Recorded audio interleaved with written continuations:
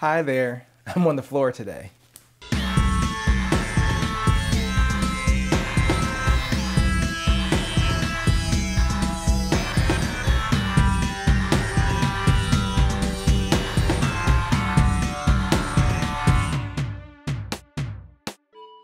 Welcome to Mike Texts It Out. I'm Mike and I'm on the floor today because I'm talking about the WIN 3 and an eGPU, and the eGPU is hooked up in here, so I'm just going to sit on the floor in front of it and talk about it. But before we could talk about it, we have to figure out what an eGPU is. And the funny thing is, I figured that it was more common than it actually is. Like, none of my friends, including the techie ones, knew what an eGPU was. So I found that very fascinating. So an eGPU is like an external GPU. So you have a Thunderbolt cable. So this one is a Thunderbolt 3 eGPU enclosure. This supports Thunderbolt 4, but I didn't find any enclosures that said they supported Thunderbolt 4, and there doesn't seem to be a huge difference as far as speed, so maybe that's why there aren't any Thunderbolt 4 enclosures yet. Thunderbolt, typically used over a USB-C connector, allows you to do things such as connect an eGPU or a super high-powered dock that can do like power delivery and a bunch of other stuff, but the coolest thing is the GPU, let's be honest about it. Here is the eGPU I'm using.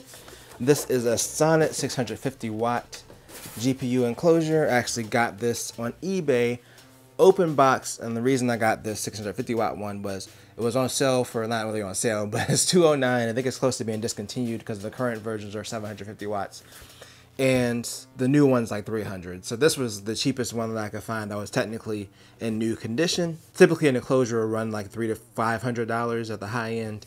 And they're also just straight up GPUs, like you get an enclosure with the built-in GPU, and of course those are going to vary in price depending on how powerful the GPU is, but I like something like this better because then you can upgrade the GPU over time. But those are typically the two flavors that they come in. You can either get an enclosure or a GPU built into the enclosure. This one is a Thunderbolt one. They do have some that work over other formats like PCI, like you can get these crazy adapters and plug it into an M.2 slot like that guy did for the Steam Deck video where he used an eGPU.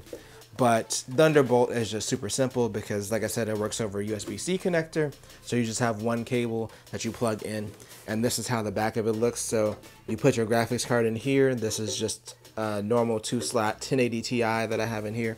And then you plug your monitor or TV or whatever into the ports on the back of the graphics card. So this is a pretty big card, and it fit in here with no issues. I actually still have a little bit of space left at the top where I could put something like a longer card in here. On the other side, we just have an SFX power supply, like a one that you would put in a smaller PC. And again, this is 650 watts. So this is more than enough power for my 1080 Ti plus power delivery to the GPD WIN, because Thunderbolt not only transfers the data from the GPU, but it also keeps this thing powered, so I don't have to have any kind of external power source connected to it either. And then there's a 120 millimeter fan here, just for graphics card cooling, and then this little board down here.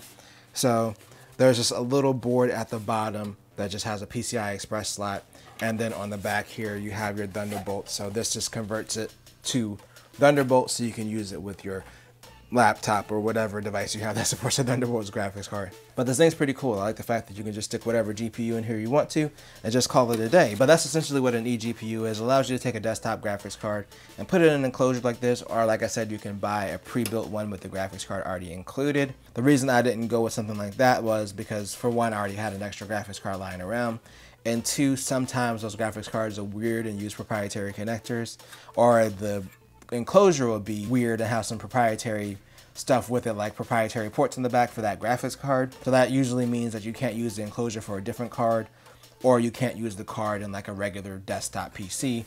So I just didn't want to deal with that. So personally, I think just getting an enclosure is the best way to go. But there are other enclosures with better features than this. For instance, some of them will have a hub on the back, like it'll have some USB ports and an Ethernet port, so you really have like an all-in-one experience. So you can literally just connect one cable, and you can have, you know, if you want a wire Ethernet connection or an external hard drive or whatever connected to it, so that way when you dock it, like you come home and this is basically a desktop at that point. The recommended one seems to be the Razer Core. That one has a hub built in, but it was a little bit more expensive. And for some reason, for the Win, from what I've read, it seems to be hit or miss. Like sometimes it works, sometimes it doesn't. So I didn't want to risk any compatibility issues. This one for sure I know worked. So this device, the GPD WIN 3, or any device that uses Intel's 11th or 12th gen processors, it has Thunderbolt built in automatically. It used to be a separate chip, but now it's just built into the SoC. So that's one of the benefits that I mentioned in last week's video, was being able to hook up an eGPU. But of course, we can't take this and just connect it to a TV and expect this to work. We need some accessories with it. So for one, this thing gets really hot when you have it connected to the TV. And originally I have this laying down. I tried to bend it a little bit, but even with me having it like slightly off the ground, like I stuck the PlayStation Classic under it. Look, this thing is not useful any other way. At least it could be a vent for my GPD WIN. But yes, I stuck the PlayStation Classic under it originally, but I went and 3D printed a dock. So this little dock I found on Tinkercad, and someone that had the exact same problem as me, which they had the official case, which makes it not fit in the provided dock. They made this and I stole it, and this works perfectly. So I can just set this here, and it's got space in the back for the vent to suck in air, and it's far enough off the ground where I don't have to worry about it overheating as much. So this thing is awesome. I will link this in the description. I don't remember the name of the creator, but if you have a GPD WIN 3 with the case, you're looking for just a quick and easy dock that'll fit it, this works great. Second, I needed a mouse and keyboard solution, and since I'm going to be using this in our second room, technically Jeff's office, I didn't want to have like a big mouse and keyboard sitting there taking up all the space. So I actually bought this on Amazon for $12, and this thing is awesome. First of all, it has a backlight, so when you hit the buttons, it lights up, which is pretty cool. The trackpad is small, it's nothing spectacular, but it works for navigating around the OS when you really need to. And then the buttons are like, you can hear it, like super clicky and satisfying, and there's enough spacing where you don't accidentally press the wrong button. And this just works over one USB port. It charges via micro USB. And like I said, it was 12 bucks. And it even has a replaceable battery. I don't know what kind of battery this is, but it's easily replaceable if you ever need to replace it. So this is a pretty cool device. It's something that's great if you just want something to navigate Windows or your OS with, but you don't really need to use it for gaming. So I'm not going to be using that for gaming. I actually picked up another Xbox controller. I got the blue and white Xbox Series controller, which I love this color. I have this paired just over Bluetooth to the WIN, so that way when I dock it, I can just go ahead and turn it on and it's already paired. The last thing is, this is just a cheap Anker USB 3 extension cable, and the WIN actually has a USB 3 port on the top. So I just pop this in here whenever I want to use it for the mouse and keyboard. And the reason I'm using the extender cable is because I hate really trying to pry those little USB adapters out every time I don't want to use them anymore.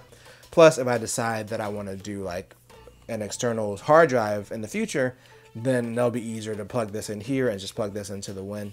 So putting all of this together is pretty seamless. So I just plug in the one cable.